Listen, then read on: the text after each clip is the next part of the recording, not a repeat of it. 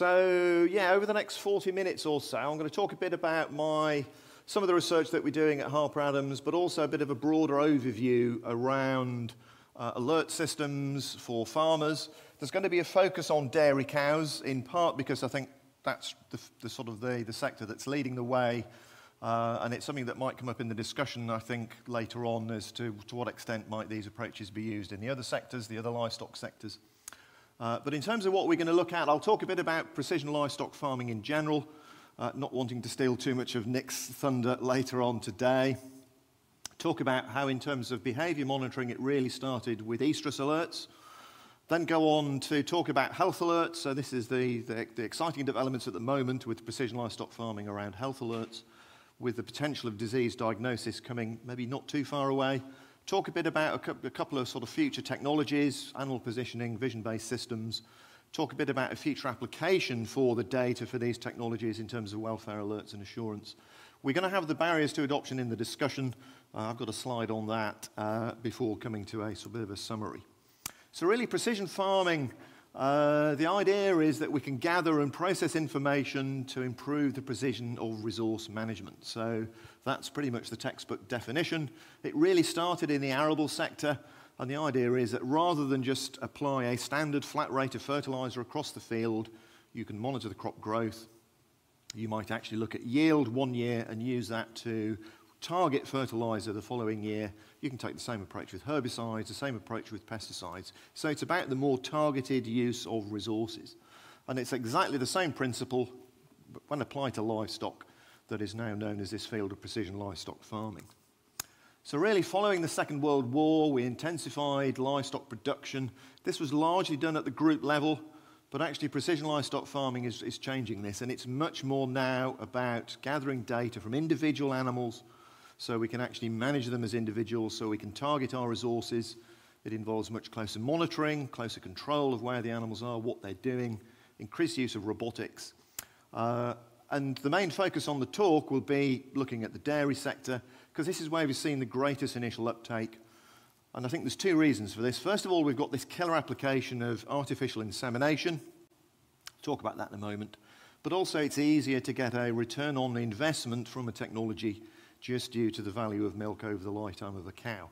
And that's going to be more challenging in beef, even more challenging in sheep. But I think some of the approaches that I'll be talking about can be applied to these other sectors.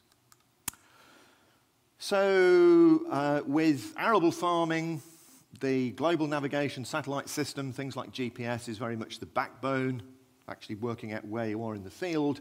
And arguably, the core technology within precision livestock farming is electronic identification. So this allows us to actually identify individuals. If we're going to manage animals as individuals, we need to identify them. And radio frequency ID tags, so we've all been given one for some reason. I don't know if something's going to happen with that, but we've all got our RFID tags. Those are what are actually identifying individual animals, typically as an ear tag. They can also be given as a bolus. So, estrus alerts, why did it really start around estrus, precision livestock farming? And this is really in terms of behaviour monitoring. So certainly things like milk recording yields started really before the technology was used for estrus alerts. But when it comes to behaviour, which is my sort of main field, really it all started around estrus alerts. And the key thing is, estrus is, hopefully people in the audience, I don't need to tell you this, but just to make sure you appreciate that you only get milk from a cow when she has a calf. She needs to get pregnant in order to have a calf, and you need to inseminate it at the right time in order to get that to happen. So if you miss that window of opportunity, you're going to keep her for 21 days, feeding her, no production. If you get the timing wrong, and she doesn't actually get pregnant when you have inseminated her, you've lost the cost of that, potentially quite expensive straw of semen. So even, clearly disease is very important. Sick cows still produce some milk. If you don't get your cows pregnant, they're not producing any milk. So what happens to a cow when she goes into estrus? Well, I suspect cows spend most of their time thinking about food, but then that changes and they're more interested in trying to find a mate. And we see some changes in behaviour associated with estrus. So we see this increase in activity, a big change in activity, so anywhere between 2.3 and 4 times an increase in activity. Now this is predominantly in housed cows. I'll talk about some of the challenges in doing this with cows at pasture in a moment. But this is where the first technologies were developed, simple pedometers, later on accelerometers, to pick up that change in activity. We also, though, see changes in terms of her feeding behaviour. So on the day of estrus, again, this is the best definition of estrus is if you inseminate a cow on that day and she gets pregnant, she must have been in estrus on that day. So this particular study done by Halley picked up that we see a drop in visits to feeders, we see a 10% drop in intake, 20% drop in time spent feeding. So actually we can infer from that that intake rate increases, so that she must be eating more quickly. But we also get these changes in feeding behaviour. But the first sort of behaviour that was targeted with these estrus detection system was that increase in activity. So we're going to look at that over the next few slides. And it was these simple pedometers. They would simply count the number of steps that the animal was taking to give you a sort of basic activity level was where it started. But then no doubt many of you have got a smartphone, probably quite a few of you have got a smart watch. The chips, the accelerometers that were developed for those really brought down the cost of this sort of technology. And it now means that these can be fitted into effectively almost a Fitbit for a cow. So that's the ICE Robotics iCube. You can see at the bottom there. So these, rather than just give you a basic measure of activity, will tell you how many steps the cow's taking, which will tell us when she's lying, when she's standing. So we can actually get a much more detailed measure of the cow's changes, the changes in her locomotion behaviour over the course of the day. Now we can also put accelerometers on other parts of the cow, and depending where we put the accelerometer on the cow will pretty much determine what behaviours we're picking up. So if the accelerometer goes in the cow's ear, we can pick up rumination, we can pick up eating, and we can pick up general activity. I've highlighted the colours here to show where there's research to indicate which behaviours are best from particular sensors. So actually an ear-mounted accelerometer, very good at picking up rumination, not quite so good at eating. If it's neck-mounted, it's good for eating, not quite so good for rumination. Both can pick up activity. If it's leg-mounted, it's pretty good for all of the measures, and we've done some of the research that sort of shows that. You can also put an accelerometer in a rumen bolus, and again, it will pick up activity. But it's important to mention that, again, you can put these accelerometers in different places. They'll pick up different behaviours. But this just shows with an ear-mounted accelerometer. So when we look at resting, for example, we've got pretty good concordance, 97% concordance between manual observation and the automated system. Pretty good for ruminating, not quite so good for eating, and actually activity pretty poor. So again, it does vary depending on the positioning of the accelerometer, just how good it is at picking up particular behaviours. So we can pick up these changes in activity, quite easy to do in housed cows because they're generally not that active when they're feeding. They tend to stand at the feed barrier, stationary. In a grazing situation, you've got cows that are out at pasture spending 8 hours to 12 hours a day grazing, very active. So it's more difficult to use changes in activity to detect cows in estrus when they're out at pasture. So the traditional approach has been to use something like a KMAR, something that really shows you that a cow has been mounted. This goes on the animal's rump. Now at the moment, or till a few years ago, it was manual observation that detected when there'd been any changes there. But 3 or 4 years ago, I was in New Zealand, and they've actually now got a camera system that's actually reading these things automatically as the cows come through the parlour. So we can actually use a combination of perhaps some of these traditional approaches with those KMARs with some sort of automated sensors, as we can see here. Now, arguably the best detector of a cow that's in heat is, of course, a bull. And we can use bulls as well. So I think this is quite a nice piece of technology. I haven't actually seen it in practice. This is just a photograph from one of the dairy events a couple of years ago. So what you do is it's crucial you need a vasectomized bull. So you need a bull who's interested in cows that are in estrus.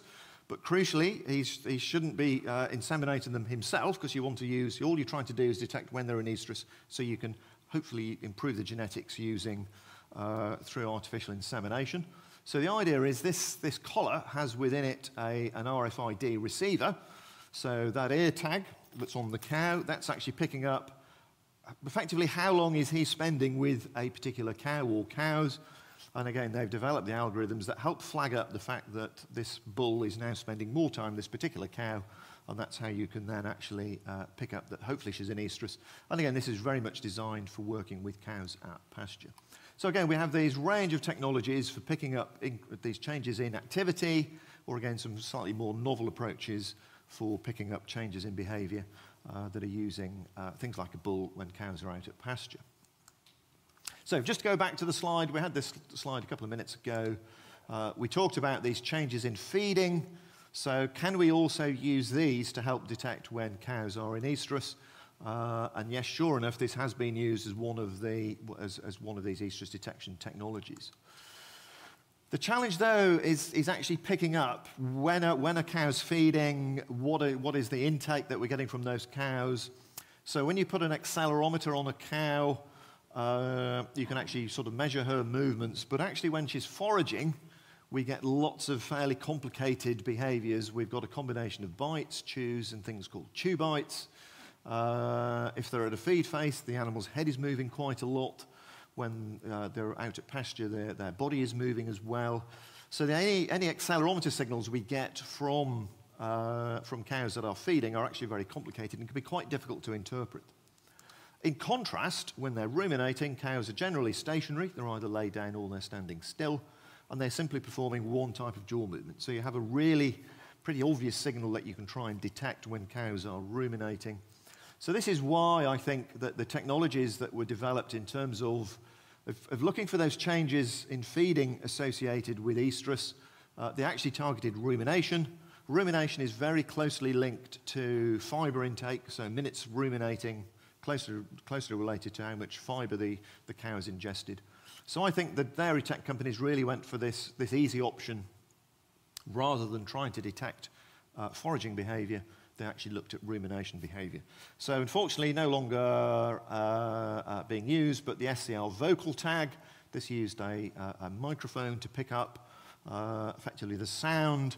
It could hear when the cow was ruminating, the very regular sound when she's ruminating. But an ear-mounted tag is also good at picking up rumination. If you can't see the animal's jaws, their ears wag. So when a cow's ruminating, her ears are gently wagging. You can pick that up with the accelerometer. Right, let's move on to talk a bit about health alerts. So it's perhaps not surprising that these technologies that were really designed to detect behaviour changes associated with estrus, they can also pick up changes in behaviour associated with injury and disease. It's perhaps not also surprising that a sensor that goes onto the animal's legs, such as this is the latest generation of the ICE Robotics iCube, is actually very sensitive to any changes in the animal's gait and is very good for picking up really the very earliest signs of lameness. So we worked on a project with ICE Robotics. We were locomotion scoring cows. They were developing the algorithms. So again, there's a lot of commercial IP involved in this, so I can't share too much of the information. Suffice to say that we helped them. We effectively supplied all of the data they used to train their system, and then we actually helped them validate it, and we think it's a very reliable system. There was one point when it was actually picking up, we were getting lots of false positives, but then the vet that was working on one of the farms actually got a thermal imaging camera out, and sure enough, those animals that were false positive, there was some sign, a slight increase in temperature within the foot, suggesting there was something there. So we can actually pick up really subtle changes. And again, I think this is the real challenge with health monitoring. Estrus, we see big changes in behaviour. If we're going to detect changes in behaviour associated with disease, we want to do that soon, the very first signs that we get that the animal is sick. So we're going to need fairly sensitive systems in order to do that. So we can look at other animal-mounted sensors. We've run through the accelerometer-based ones. And again, this is really important, I think, having potentially more than one sensor on an animal if we're going to pick up these very subtle changes at the very earliest stages of a disease. So the ear-mounted sensors can pick up the animal's body temperature. We can have neck-mounted systems giving us location. I'll talk a bit about that later on. Or something like a rumen bolus will give us body temperature, rumen pH, and drinking. So let's just look at a couple of these in turn. So these rumen sensors, again, they can have an accelerometer in for picking up changes in behaviour associated with estrus. They've got a temperature sensor in there, so you'll be able to pick up sort of changes in core body temperature. in terms of disease detection, but it also can pick up drinking. So particularly on a day like today, when you've got really cold water in a water trough, but most days the water's going to be somewhat below the body temperature, you can pick up a drop in temperature within the rumen to indicate when the cow has been drinking. These devices can also have pH sensors on them. The challenge there, though, is that pH sensor is very expensive. The rumen are a very challenging environment, and they've actually got a comparatively short life. But there is some discussion about, well, could you use them as sort of sentinel cows? Would you have maybe just 1 or 2 cows with a rumen pH bolus? But something like the SmackStack bolus will actually give you a sort of range of measures. So we focused pretty much on animal-mounted sensors. There are other devices, though, so you can have external sensors, fixed sensors. So something like the gait analysis system. So when cows walk over this, it's looking at the animal's gait. Or vision, 3D systems, 3D vision systems. And I'll talk more in general about vision a little bit later on. But this video just illustrates the body condition scoring camera from De Laval. So this is effectively the sort of the normal camera view, black and white, but here you can see it's sort of been color-coded with the 3D information, and this can actually give you, pretty much every time the cow comes under, you will get a body condition score, so you can actually track body condition score over time. So I think we've already got things like lameness alerts, and I think the next thing is, can we actually use these sensors to pick up behavior changes associated with other diseases? So we did a study. This was actually part of the project we did with ICE Robotics. We did have quite a few cows at Harper Adams that had become naturally infected with Jonas disease.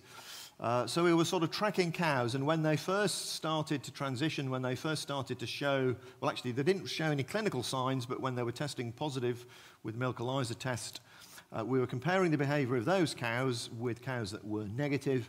So not the best ideal study, but the fact we picked up some differences shows that clearly, there must be something in this. So we have published this in the Journal of Dairy Science. But what we picked up is that those cows that were really just about to start showing the clinical signs that had these 2 positive milk ELISA tests, the JD5 cows, they actually spent less time lying down, but when they did lie down, the bouts were longer.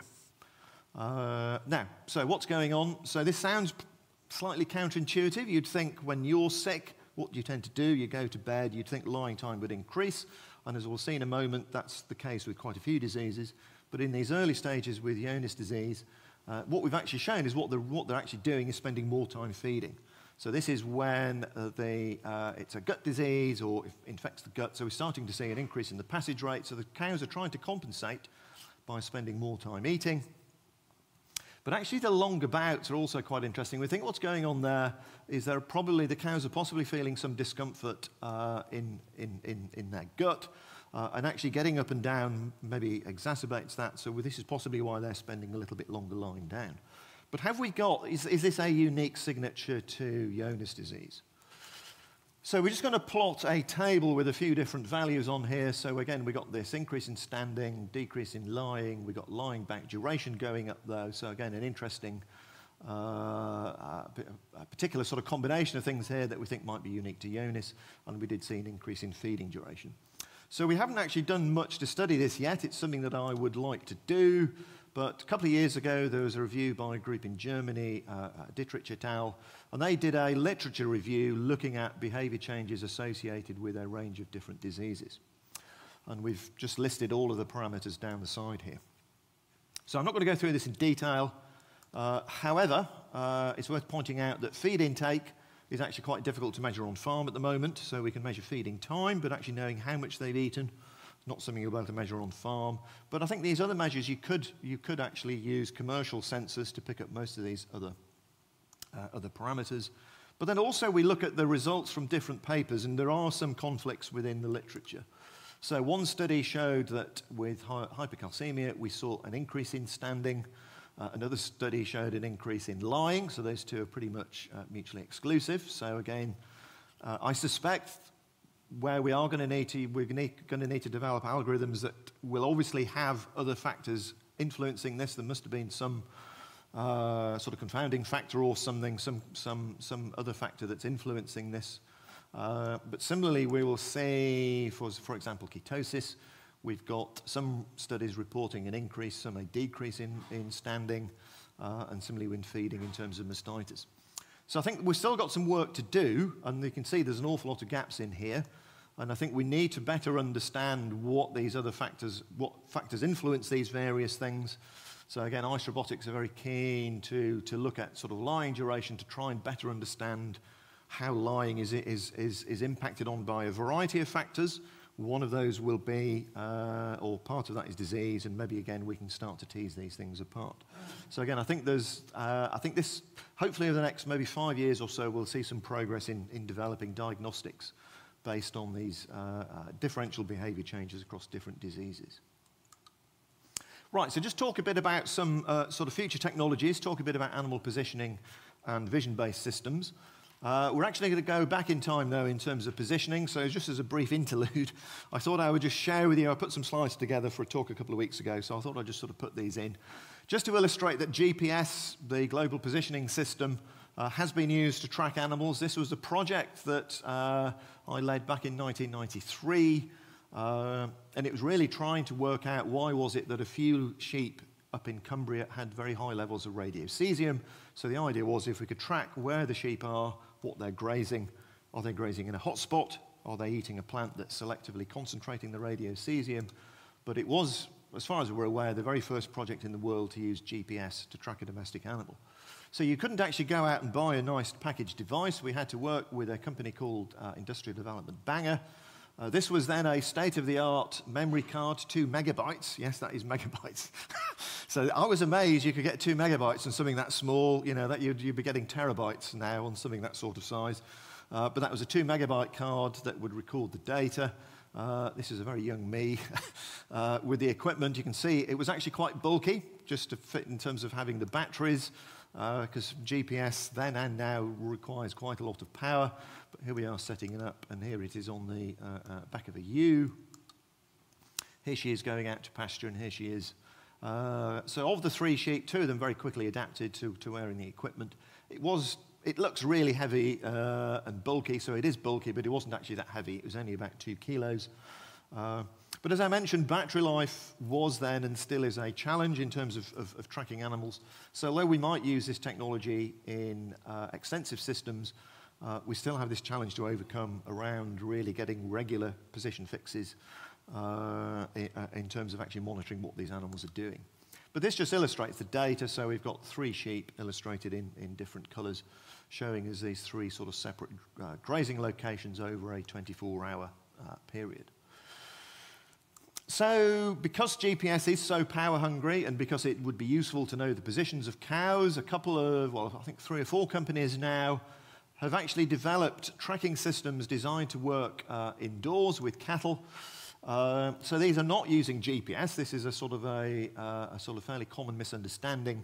What they're using is radio triangulation. So rather than have a GPS receiver that's having to extract a very weak signal from a lot of noise and then do some quite complicated processing to work out where the animal is, you effectively use radio tracking. So this is just, it's giving out a coded, sort of an identifiable signal, and then you've got receivers in the building, and you can use time of flight to triangulate to where the cow is in the barn.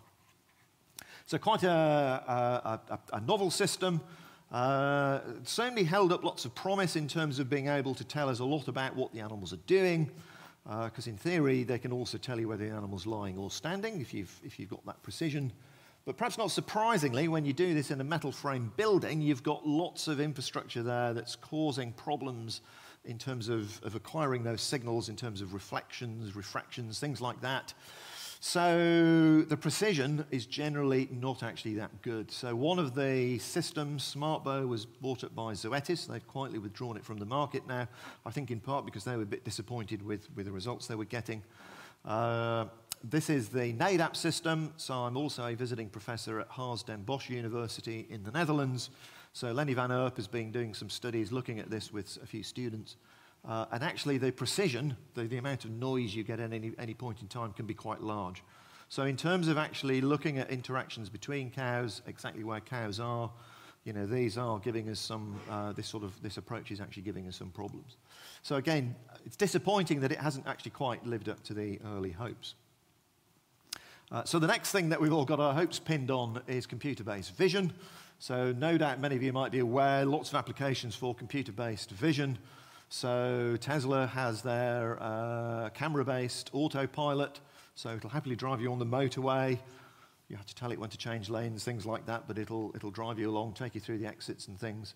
And ultimately, they're aiming to make this as effectively a self-driving robo-taxi. So when you consider how complicated that task is, possibly identifying cows, what they're doing, hopefully we think might be a bit easier. So we have got a project we're currently working on with Peacock Technology. So the idea is we've got cameras mounted in the barn, pretty much giving us a full view of every square inch of the area that the cows are, where they're located. The algorithm can first of all, as we'll see in a moment, identify that, well, there's a cow. It can then identify the individual cow. So conveniently, our Holstein Friesians are color-coded, but they actually believe that it's using not just the patterning, but also sort of the shape of the cow. Because clearly, if you've got occasionally you get pretty much all black cows within a group. So it's actually sort of using the shape of the cow to identify individuals. And the next stage that we're just about to start is, can we actually now train the system to identify when the cows are eating, when they're drinking, when they're lying? Can we pick up rumination? Is it sensitive enough to pick up rumination? Can we pick up estrus behaviors and social behavior? So I'm going to talk about social behavior in a moment, but I think this is there are some exciting opportunities around being able to look at social interactions in cows and think about, well, what might that tell us? And then ultimately, they're going to want this system to generate management alerts to the farmer. So it's sort of moving away from the idea of having a sensor on every cow to having sensors in the building, cameras in the building that are just watching what the cows are doing. So this just shows you, these haven't been processed, these are just the raw images showing you, I don't know how many cameras there are there, but here's cameras just going down the feed passage in one of the farms that we're piloting this on. This shows you the image from one camera, and it actually shows you where the algorithm has gone round and has actually put a box around each cow. So this is what it identifies as a cow. So it's already identifying cows. And this is what it's actually doing, is it's now got a confidence level. So it's 88% certain that this is not only a cow, but a particular cow, and sort of so on. So it's actually able to identify individual cows in the barn. It's continuous, it's real time, so it's actually tracking what they're doing 24/7. And again, has the potential, I think, to give us lots of very useful information. So again, we can identify and label the cows, and we're just starting to work on trying to train it to identify the behaviors. So I think this is something that we might see over the next 4 or 5 years as a commercial technology on dairy farms. So I mentioned social behavior. So I think cows are social animals. I think being better able to understand the herd social network, I think, could be really useful. It's an area where, to be honest, the science hasn't quite caught up with where the technology is now. So when we observe social behavior, we're really looking at very close interactions. So here we've got a nice affiliative, positive interaction, this cow grooming this other cow. We can identify that, but I suspect, you know, cows, a subordinate cow, if it sees a dominant cow or an aggressive cow, is probably moving out of the way long before they actually come together. So if we could actually track the cows, we could try and investigate this social network. And I suspect the social network will probably change when a cow is sick, when she's injured, or when she's got estrus. So we've got another behavior here we can feed into our sort of our detection algorithms, our diagnosis algorithms. But also we know cows have friends. So often heifers that are introduced into a herd together, they will often stay as a group together. You'll see them sort of lying down alongside each other. So potentially managing them as friends. Can we keep them? Can we manage their reproduction so that they're kept as a group? I also suspect that there are aggressive cows. So this is not the dominant cow. This is an aggressive cow. Social dominance evolved to try and reduce aggression. But I think we might have accidentally selected for aggression in our cows when we were selecting for milk yield, because we've selected for high intake. And to get a high intake, you're looking at cows that are pushing into the feed face. So can we identify aggressive cows, and could this be a breeding criteria? Could we maybe try and select aggression out.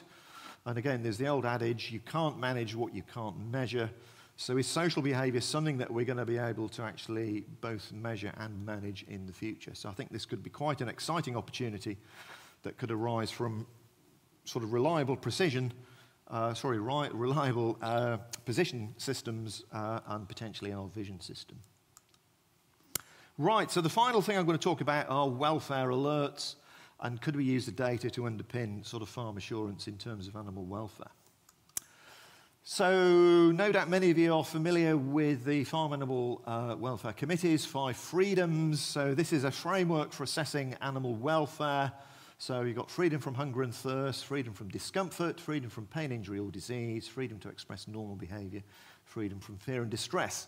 So I've really just put this in to illustrate that there are lots of different factors that contribute towards animal welfare. And if anything, it's getting more complicated. So 5 freedoms came out in the sort of late 70s, early 80s. About 10 years ago, the Welfare Quality Programme sort of refined from 5 freedoms down to 4 principles, but then introduced 12 criteria. So I'm not going to list them all, but we've gone from effectively the 5 freedoms to 12 criteria. Most recently, David Mellor's group have come up with this 5 domains model. So they've gone back to 5 overall factors: nutrition, environment, health and behaviour. But within that, they've identified 118 separate factors that all contribute towards animal welfare. Now, you don't need to measure all of those, but it clearly illustrates that animal welfare is a very complicated phenomenon, and actually there's lots of things that sort of contribute towards it. And this is why it's been impossible really to identify a simple iceberg indicator. There was a lot of hope a few years ago. Well, if we can just measure this one thing, that'll tell us all we need to know about the animal's welfare. But as we've seen, lots of factors contribute towards animal welfare. And current sort of farm assurance schemes, things like the welfare quality, really at the moment rely on farm visits.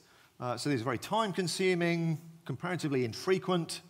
They're just a snapshot. If it's a good day, farmer might be lucky to happen to visit on a good day. It might be unlucky. It might be a day when his relief milker didn't turn up or there's some other problems. And it relies very heavily on resource-based measures. So, for example, how do you measure freedom from thirst? You actually count the number of water troughs. You're not using any measures of drinking behaviour. So the idea is, can we actually use the sensor data? Can we incorporate that? So the idea is you would have your animal. So this just shows you a range of different sensors. So we're not saying at the moment that you'd need all of these sensors on an individual animal. But as we'll see, actually, the more sensors you have, then the more, potentially the more reliable, the more precise we're going to get in terms of an overall welfare assessment. So it's a combination of things like the leg sensor, neck sensor, rumen bolus, an ear-mounted sensor, but also things like a static camera giving us body condition score. So that data is already sitting in cloud servers across a number of different companies, giving us things like body condition, position, rumination, whether the animal's eating or not, her body temperature, whether she's been drinking, things like lying, steps and lameness. So what we need to do is to take the data from these different cloud systems and have one overall integrating system. So this might be part of a particular assurance scheme. So this one is based on the 5 freedoms. So we've got hunger and thirst, discomfort, pain, injury, disease, normal behaviour and fear and distress. So the idea is we can then actually map the different conditions onto these different welfare criteria. So body condition, for example, is relevant to hunger and thirst. If the animal's losing condition, she's going to be hungry. But also it's possibly a sign that she's got a disease. Position and rumination covers quite a lot of them. Ease of movement. Again, we're going to see changes in rumination and movements associated with injury and disease. Because we've got a couple of behaviours there, we can look at normal behaviours. And again, we might even, with position, look at things like the aggression and flight. Is the animal having to run away from other cows? Eating feeds into hunger and thirst and normal behaviour. Are we getting normal patterns of eating? Body temperature, drinking will feed into hunger and thirst, pain, injury and disease, into normal behaviour. And then we've also got lying, the number of steps she's taking, and lameness, again, coming into things like discomfort, Can we pick up lameness? Are we getting normal patterns of behavior? And again, are we seeing changes in terms of steps associated perhaps with flight, with the animals fighting? So we can see here how we've got we can potentially use the sensor data to actually underpin welfare assessment. So we're no longer relying on an infrequent farm visit. We're using real-time, 24/7 data to actually monitor what's going on and actually feed this information into the system. So that could generate alerts to the farmer. It could say, look, we've picked up, there's a problem in terms of animal welfare. Obviously, this is information that could be shared through the supply chain. That just gives you an overall view of the various interconnectors. So you could actually then use this to generate an overall assessment. So is this something that might feed into a labeling scheme in the future? But actually, we've got lots and lots of data sitting in here. So I think we could almost take it one step further. Because one of the current challenges with these assurance schemes is, if you just go back one, we've got these 5 different factors. How do you weight them? How do you decide how important is normal behavior compared with pain, injury, and disease? How important is it compared with the discomfort? There's no scientific way to determine those. It's effectively a value judgment. It's an a subjective decision. So at the moment, the weightings are really decided by a panel of experts, but we sort of know from some of the published literature that consumers often have different ideas about what they would want to prioritize in terms of animal welfare. Now, that may be sort of formed from a position they may not be fully aware of all of the issues, and you maybe argue, well, the experts know best. But we have got the option here of saying, well, perhaps different people can actually come up with a few different weightings. And then also, what is your incentive to improve welfare beyond some sort of acceptable threshold value?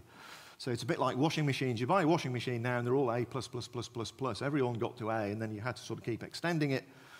If you do have a fixed system, what incentives are there once you sort of reach the threshold? So the argument is, and I don't know whether this would work, this is just an idea I'm sort of throwing out in terms of actually, really trying to get the most from the data, trying to add value to it. Is this something that you might want to share with consumers? So it might not be all farmers do this. A farmer who's really proud of the welfare standards on their farm might want to say, right, I really want to demonstrate the very high standards because I want to charge a premium for this. So I want to be able to have some way of doing that. So the idea is that you could actually have an app on a smartphone, or probably more realistically, it would be part of a smart shopping assistant that actually uses the customer's own weightings, and they can set an acceptability level. So how would it work? We have the data sitting in the farm assurance system database. And the idea is you would then, in the app, you would set your priorities. You can't set them all to 100. If you try and move on to 100, they all go to 0. So this is just showing how you might want to set your particular weightings. And then for this particular example, I only want to buy a product that comes from the top 25% of farms across my particular weightings. And in theory, it should be able to interrogate all of the data. That's all integrated. You then scan a product, and it tells you whether or not it meets your criteria, your individual criteria, and it recommends one that possibly does. So, would consumers engage with this? I don't know, but I think it's a possible way that we can also look to add value is by sharing this data through the supply chain to really make sure we're getting the full value out of it and to demonstrate the very high standards of welfare. I think possibly important with Brexit and the fact we're now having to compete more at an international level, having this information I think could be really important in the future. So I won't really say too much about barriers to adoption other than to say I've identified 12 of them. So we might come back to this in the discussion. But I have got a couple of minutes. So there are a number of pre-purchase barriers, and rural internet is certainly one of them. And then we've got some post-purchase barriers, and I think an important one that's already been identified is that farmers don't particularly want to know that a cow's rumination has changed. They want to know what it means. They want relevant information. And we need to make sure that the technology don't interfere with each other. We need to make sure that we get the staff on board, that you don't want to think they're going to lose their job. And again, we need to make sure that they've got support. But we might revisit this a little bit later. So just in terms of a summary, So in terms of behaviour monitoring on farms, it all started with estrus alerts. We've got big changes in behaviour with estrus. They're relatively easy to detect with a single sensor, and you'll get a return on your investment from that one sensor, and these have been available for a while. Health alerts, more challenging because we're looking for subtle changes now, especially if you want to pick up disease changes as soon as possible. Diagnosis is likely to require more than one sensor per animal because we've got a number of different factors we want to look at. But ideally, and there is a caveat which I'm going to talk about in a moment, potentially we can add value. We can say these come from very high welfare herd. We can hopefully reduce veterinary costs. So the idea is that the extra sensor will hopefully can be justified by those savings. And I think this is, we're already seeing this, and this is something that's going to increase, I think, over the next 5 years. And then just looking to the future, I think we will get welfare alerts. Again, welfare is multifactorial by definition. We've got a lot more parameters that we need if we're going to get reliable alerts. So we're going to need either more sensors, and again, this is in a 5 to 10 year time scale, or this caveat is these vision-based systems may allow us to actually collect lots and lots of information that's actually relevant and actually allow us to not only deliver reliable health alerts, but also welfare alerts. So that's 41 minutes. I ran a minute over. Sorry, Chair. So that's hopefully giving you a bit of an overview of the work we've been involved in and sort of where I sort of see things going over the next maybe 5 to 10 years. And I think we've got time for a few clarification questions. We have, Mark, and thank you very much. Precision timing, absolutely. So well done indeed. Now, look, I've got a few questions here, but if anybody has a question in the audience, would they please stick their hand up and I'll try and come to them. Now, it is important that Sean is going to wave a microphone in front of your mouth so you speak into it. That's so that everybody who's out there online can actually hear it. So don't ignore the microphone. And she'll wipe it down between people, I think, in a very COVID-sensitive way. So there's a question over here with Phil, Sean. If we could hear from Phil. And then we've got a few more I've got here for you, Mark, in a minute. So, Phil. Yeah, testing, 1, 2, 3. Yes, Phil. On your barriers to adoption, Mark, you invited suggestions of things you might not have covered. I appreciate you've covered a wide range of different technologies and complexities and so on. But what would be a typical payback period of the capital investment involved? And what would be the typical, say, 5-year return on that investment? Unfortunately, the short answer is I don't know. One of the great things about working in university is you work as a team. So my colleague Carl Berendt, who's an agri-tech economics professor, would probably be able to answer that. What I would like to do is draw your attention to one of them, though, which is in here somewhere, I think, or maybe it's not. But actually, it's this idea that you move away from it being a capital investment, and it actually becomes a service. So it's like a smartphone. So actually, I do buy my own smartphones, but most people, you effectively rent the smartphone from the telecoms company, and a lot of companies are moving to that model. So ICE Robotics do that. You pay per cow per month. You don't own the system, but the alerts that are generated, those are then shared with you.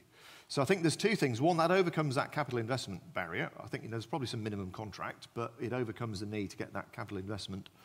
And then, sort of secondly, it really tries to make sure it's in the company's interest, and I think it was this last point here, that they've got to support you, got to continue supporting you, because I think it's been all too common in the past. A good salesman comes along, they sell some hardware, the farmer pays quite a lot of money, it all gets installed, and then they don't get the support. And also the other fear is that the tech will become obsolete. It's known as the Betamax effect. For those of us old enough in the audience to remember, there used to be 2 formats. In the good old days when we used to record television onto magnetic tape, you're buying into something that's going to go obsolete. So again, if that's a big capital investment, that's more of a risk. So I think that maybe answers part of your question, actually, that I think the companies are moving to this subscription model. In terms of return on investment, how long does it take? Again, I know Carl has done some work. I can't remember the exact figures. Ironically, the better the farm, the longer the return on investment, because they're already pretty good at managing their animals. But also, it depends. How much are you really using the information? How much are you using the data? I think it's certainly been demonstrated that, you know, these estrus detection technologies are pretty good, and they pay for themselves effectively. Mark, we might perhaps come on to farmer behaviour in our Yes. discussion in a minute, because I think you've actually hit on a critical factor there. But I sort of had a follow-on from Phil's. I mean, as an agricultural student from the 1980s, so that shows my age, that was pre-video actually, I remember calving intervals of 365 days, and that was considered to be the norm. Now, we've moved a long way from that. Thinking particularly about the estrus stuff, which is probably the things that have been in circulation the longest now, how much of a benefit do you think we are seeing from that estrus detection technology? How much has calving interval, which as a farmer is something I can really get my head around, how much has that improved over recent years, do you think? I think the challenge, as we've improved cow genetics, and again, as we've been selecting for yield, I'm trying to think, one of my PhD students I co-supervised was looking at this. The problem is the duration of estrus has decreased.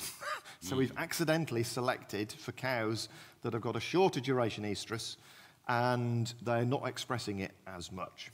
And I think that's one of the reasons why we're seeing calving interval increase, because we've moved to, you know, and the technology is maybe, that's one of the risks with the technology, is it sort of covering up other issues around management and other problems, and it's a bit of a first aid. So had it not been there, somebody would have said, well, hang on a minute, we've got to go back to the genetics and we need to think about this. Can we not select now for the expression of estrus to make sure we actually, you know, we can actually pick this up? Well, there's Sean. Yeah, another question at the back. Thanks. Yeah, thank you. You mentioned that this is very dairy-dominated as being the leading sector. In terms of some of the sheep world, and one of the technologies, and it struck me up there, was the imaging and looking at the body condition score. So in the sheep world, that's becoming quite an important KPI, you know, the body condition, and there's lots of people out there busy calibrating different farmers to do that kind of by hand. Do you think the technology could be used for the sheep and the wool factor, you know, the complications of wool? Yeah, wool will be a problem.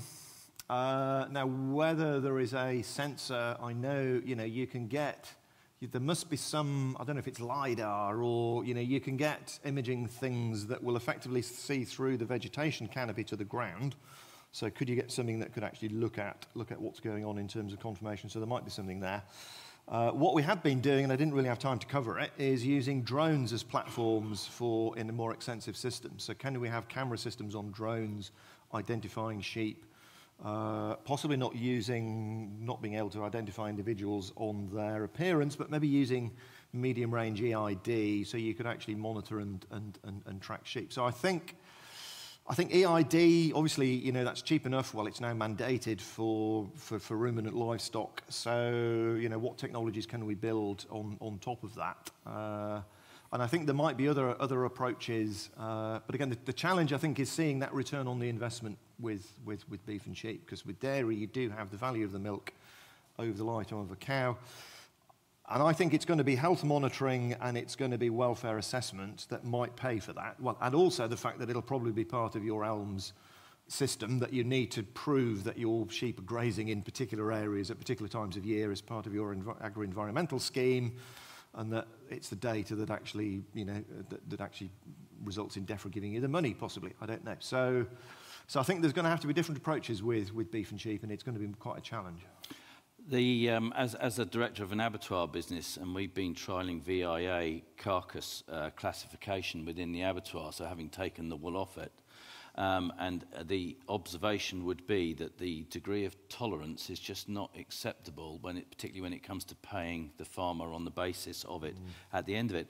I wonder actually in what we're dealing with here in trying to help us make, you know, better, more timely decisions about our animal health and welfare, we should not be too obsessed with the absolute granularity, which we're trying to get in the carcass classification in the abattoir, but we're looking at things in a, you know, in a sort of wider perspective. I do sometimes wonder that actually we, you know, from a science point of view, get driven to trying to get to the ultimate result when we perhaps should be thinking about things with a wider degree of tolerance. Yeah. No, I think that's a good point. We have another question here. Just whilst Sean goes to Ian, there is one that's come in here which I've jotted down, which is about the social behaviours, Mark, that you were talking about. And if one accepts that, I'll try and précis this, but there's an unnatural environment that is the barn, have the cows evolved to that unnatural environment and the behaviours changed accordingly, or have we got to wait another 1 million years for the cows' evolution to catch up? So I think they have, they've sort of, I mean, it's been selection. So there's been a process of natural selection to some extent with traits that are compatible with domestication. And when you actually look at the animals that we've domesticated, you know, it's these artiodactyls, it's the ruminants are actually figuring there because they've got things like social behaviours that are compatible with being in groups, things like this. But I don't think you have to scratch too far beneath the surface to get back to the ancestral cow. And unfortunately, we can't look at them because the last aurochs, wild aurochs, the ancestor of modern cows, was killed in a forest in what's now Poland in 1670 or something. So we can study things like domestic chickens. And what we know from the chicken actually is, you know, they show a lot of the traits, and pigs, they show a lot of the traits of their wild ancestors. But it's that adaptability that allows them to live well in captivity, but there's still a social network within the cows. And you only have to observe cows to sort of see that. When, you know, when they stop being inquisitive about you and you just watch the cows, you will see, you know, these social interactions. And I think we've done a good job at reducing the stress in the life of a dairy cow. We've managed to improve health and welfare. But actually, I think one of the biggest stresses now for lots of cows are other cows that are actually just being aggressive to them. And I think that's something that if we can look at, and again, it's just based purely on observation, no science, no scientific study to support this, but based on years and years of observation, it's not the dominant cow. It doesn't say to the dominant cow that's the aggressive one. It's this middle manager. There are cows in the middle of the hierarchy who want to be dominant, who are going around giving grief to any other cow that they can find. Not all of the time, but just every now and again. And I think if we could identify those cows, we could sell them. But actually, could we use that as a you know, something for breeding, as a breeding goal in the future? Could we actually select for more docile cows? Because I think we might have, just as we've accidentally selected for a short expression of estrus, I think we've also selected for cows that are good at pushing in at the feed face in terms of getting yield. So I think social behaviour is, for me, and it's a fascinating new area. We've not really been able to study it in the detail that's needed. We have now got the tools. You're right, as a scientist, I'm probably going to focus in on getting the nth degree. But actually, I think there could be really useful information there for the farmer in the future, potentially. Ian, you have a question. Yeah, I suppose just thinking about which of those welfare conditions and what's the mix, and the social one probably being an interesting one. Where we've seen real success with both farmer and supply chain adoption is where there's sort of that direct KPI for the farmer in terms of milk yield. And when you're talking about sort of going down the supply chain, I look at those 5 things and go, okay, well, firstly, let's think about what's the direct impact on yield. And I wonder with them that we start to get diminishing returns anyway on be it milk yield or beef for, you know, weight gain and so on. Have you done much in terms of thinking about what is that mix to actually get optimized productivity without going into sort of bad welfare? I mean, I think if you get it right, you can get the win-win-win. So, what we've demonstrated with a lot of our pasture preference work is actually giving cows what they want, understand what they need, give them what they want. You can actually make your system more productive because you have got happier cows. So we've demonstrated in terms of pasture access, giving cows access to pasture. So they've got a TMR inside, so they're not relying on grazing for their nutrition. TMR inside, but they can go and lie down outside. We've got increased lying times. We also got, it was 10% more milk out of those cows. They ate a little bit of grass, but a lot of that increase in production was actually supported by just providing with what they want. So there are win-win-wins out there. I think a lot of farmers now do understand that actually welfare. I think welfare was saying, this is something that's going to cost me. I have to give these cows all of these things that are going to have a negative impact on production. If we do it right, it shouldn't. Right.